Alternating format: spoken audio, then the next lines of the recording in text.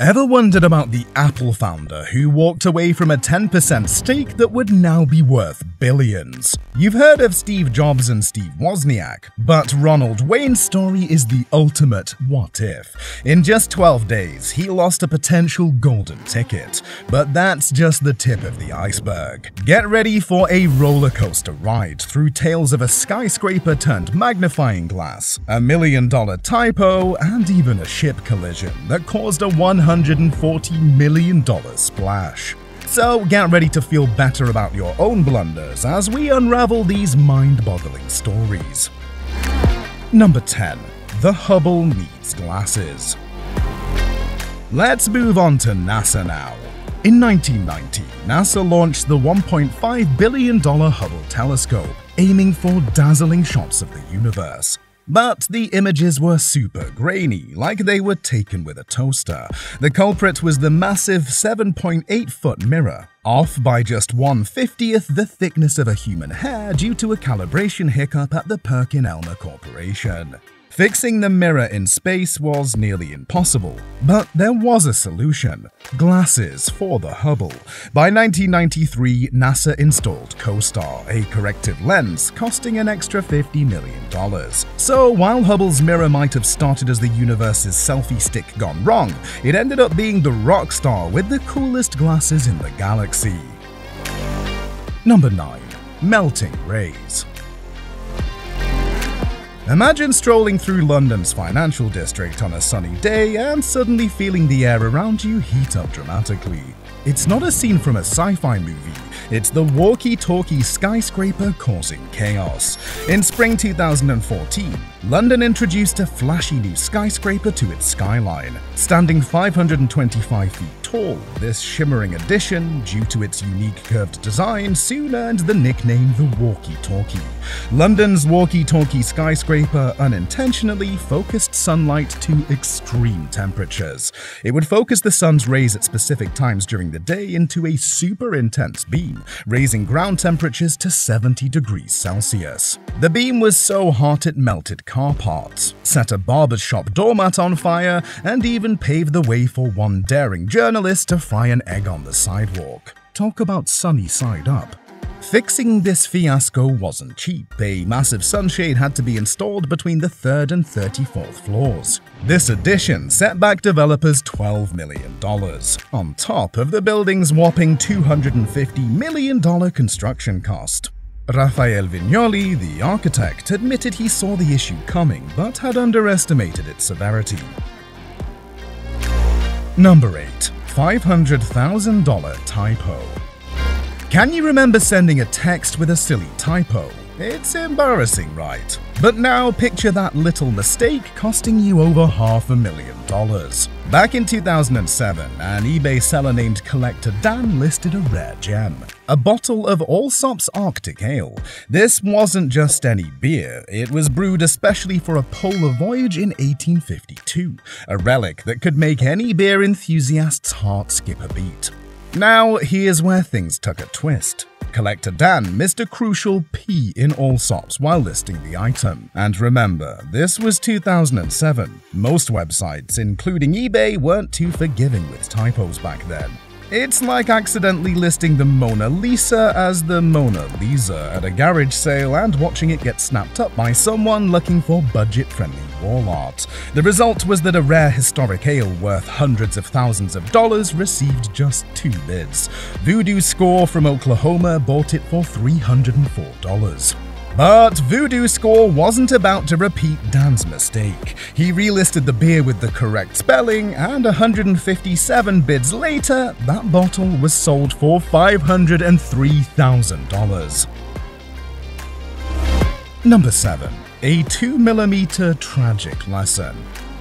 Let's move on to the Seongsu Bridge. The Seongsu Bridge in Seoul was an everyday route for hundreds of commuters, but October 21st, 1994 changed everything.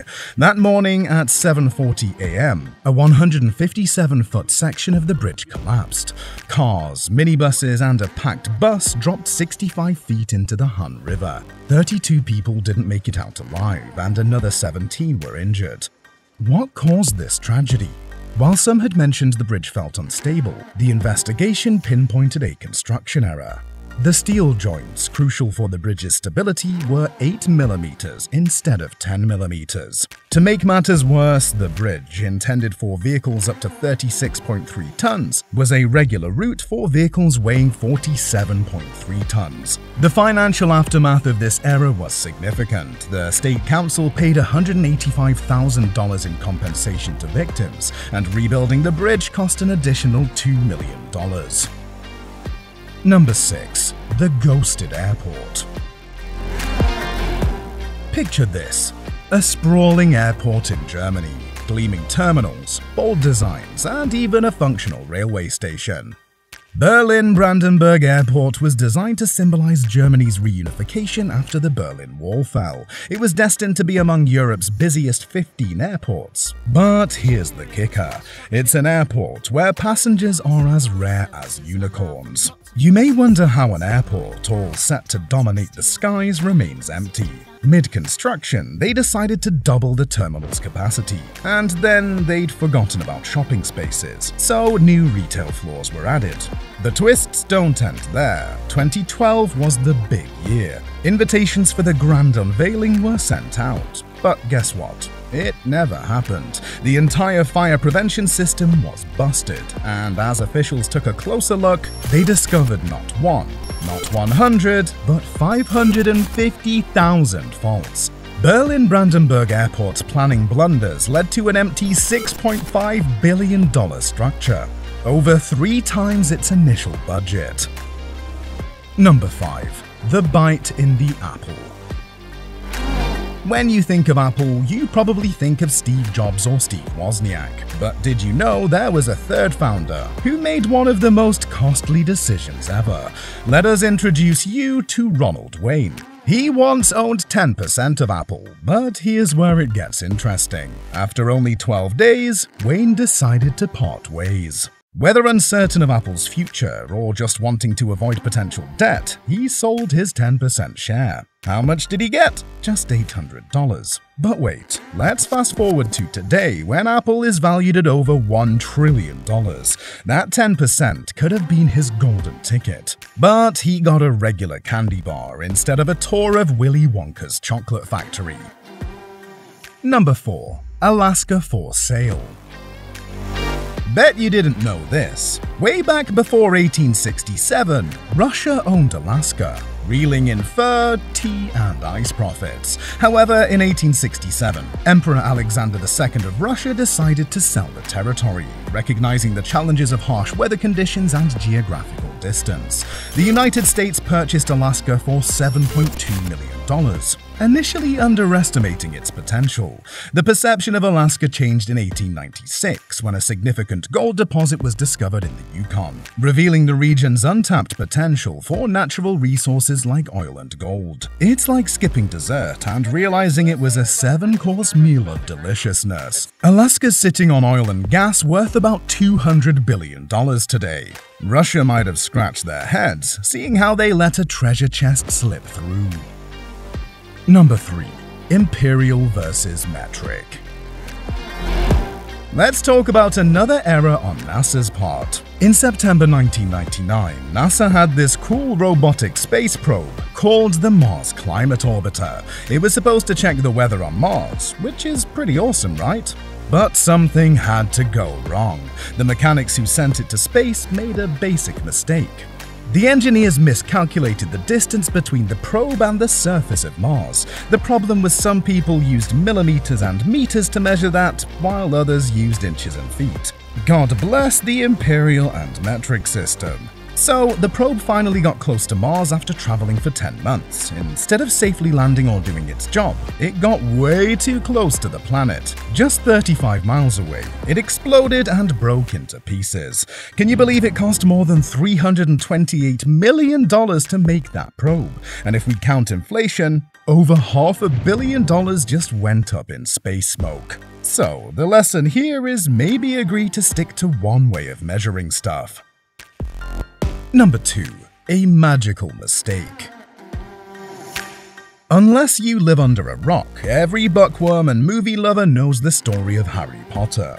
But did you know that J.K. Rowling faced numerous rejections before her magical tale found a publisher? After pouring her heart into Harry Potter and the Philosopher's Stone for 5 years, Rowling and her literary agent faced a series of closed doors. 12 publishing houses turned away from what would become a literary sensation. But Bloomsbury, sensing the potential, finally published it. Fast forward to the end of 1997. The demand for Harry Potter had skyrocketed faster than a Quidditch player chasing the golden snitch. Bloomsbury, the lucky publisher, raked in over $200 million a year, thanks to The Boy Who Lived. Can you imagine the publishers who said no slapping their foreheads now? Number 1. The Sinking Trio. In December 2002, the MV Tricolor was sailing the English Channel, filled with luxury cars. Nearby, the Kariba, a smaller ship, tried to overtake it, while another vessel, the Clary, was passing in front. This game of maritime chicken went horribly wrong. The Kariba and the Tricolor collided, resulting in the Tricolor sinking. What's strange is that none of the ships used their horns or radios to talk to each other before this happened. It took a whole year and $40 million to address the aftermath of the disaster. The total cost was a staggering $140 million. These stories remind us that even the most successful individuals and projects have their share of mishaps. The next time you face a mistake, remember these stories. You're in good company.